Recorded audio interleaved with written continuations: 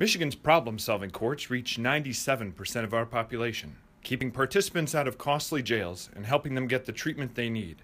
The result? Saved lives and safer communities. I think these problem-solving courts, the drug court, the sobriety court, our mental health courts, our veterans courts, are critical to getting people on the right path. They help people rather than putting them into the system, putting them in jail, where they might not be able to support their families and be rehabilitated in the way that we would like. These kinds of courts allow people to get sober, get straight, and get back to being productive members of society, and that's good for all of Michigan.